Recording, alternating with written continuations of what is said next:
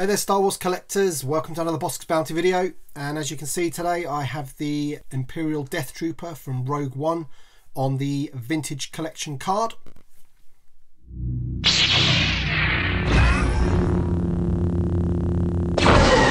Now, as you're probably aware, this figure was available in the Black Series 3.75 figures that were available at Walmart exclusives and here in the UK the Asda stores. They were quite hard to get hold of at the time. If you're looking for a cheap way of getting this figure and you are in the UK, go down to the Entertainer stores. They have a load of the Black Series figures for £5 each, including the Death Trooper. So if you wanted to get a nice army of those, then that's the perfect place. If you prefer the nice vintage cards like this, then obviously you're going to be set back about £15. So before we get into the review of this figure and open him up, I just wanted to ask you to give this video a big thumbs up. It really does help the channel, and if you're new here, hit that subscribe button, and if you hit the bell, then you'll get notifications of my next videos, which I plan to do. In the future we're getting some more Black Series figures. I think the Leia one's turning up from Best Bin Escape. We've got L3 from the Solo film, the Patrol Trooper from the Solo film, so loads of videos to get through. Anyway, let's crack this figure open and let's check him out. Okay, so here's a close look of the Imperial Death Trooper holding his blaster rifle there. And as you can see, for a 3.75 inch figure, this figure is highly detailed. They've done an amazing job. You can never have enough troopers, and the Black Death Trooper is an awesome figure to have in an army. We just need Krennic now in a 3.75 vintage collection to complete the set. That would be really awesome. So let's get a closer look at his head there, or his helmet, and as you can see, he's got the green detail on his eyes and his mask and his breathing apparatus there. He's got this like rangefinder thing on his helmet. You can see there the classic sort of armor, but all in black. And as I mentioned before, this is a repack. The figure is identical. I can't see any differences whatsoever.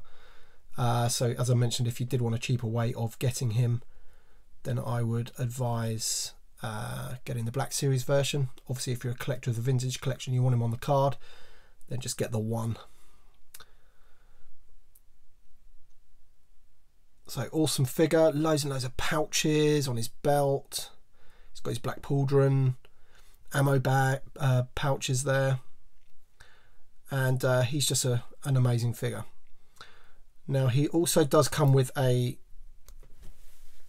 sort of pistol blaster.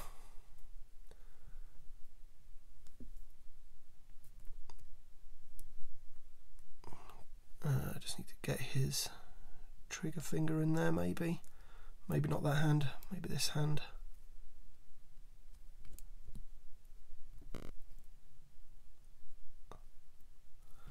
Yeah, that one doesn't really work as well. I think the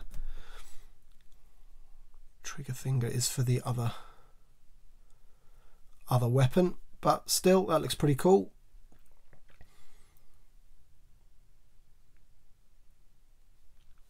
Now all of his pouches and armor and webbing, if you like, is removable. So just before I show you that, I'm going to quickly just show you the details of the guns.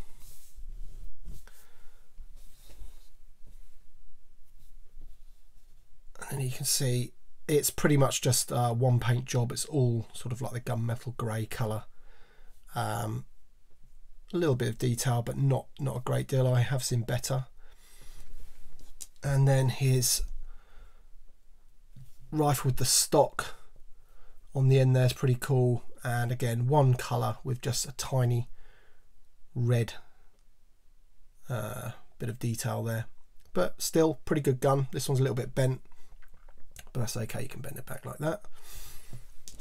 Okay, so onto the figure. As I mentioned before, his pouches and everything like that are on a little clip there, so you can take that one off. Got a nice silver detailing on the front there, and all his webbing and pouches, ammo pouches or whatever they are there. This one is clipped round the side, just there. And then obviously if you want to lift it off, then you're going to need to take his head off. So we'll take his head off like that. Sorry about the camera there. And that just lifts off. Then we can put his head back on that ball joint there. And then he looks a bit skinny and naked. But you can really see the detail of his armour. Now in terms of the articulation, the head, as you saw, is on a ball, so that goes all the way around, left, right, up and down. His arms are on a ball hinge. They spin all the way round, go to a right angle like that. He has elbow joints which also spin, wrists, his hands spin, and there is a hinge in there as well, as you can see, which is good. He has a torso articulation, not a great deal of movement back and forth, but certainly side to side and twisting like that. He can do plenty of all of that. Legs again on ball hinges, so they spin, go to completely do the splits like that. You've got some thigh articulation as well, so the twist. His knees twist round and they've got a hinge. His feet twist round and they've got a hinge as well. So all the usual articulation that you will get with a vintage collection or Black Series 3.75 inch figure. This one's one of my favourites. I would recommend picking him up. Probably the third best one in the wave, so I would probably say that the Enfys Nest figure, if you check out my other review for that, that's my favourite of the wave. Then the Tank Driver, then this guy, and then the Han Solo figure. This one will probably be further up there if he wasn't already out and was just a repack. But still a very cool figure. Just give you another look of him there. Okay then, guys, let me know what you think of this figure in the comments. Do you plan to army build them? And as I mentioned before, please drop a like on the video, it really helps. And if you're new here, don't forget to subscribe. And we shall see you on the next one. See you later, guys.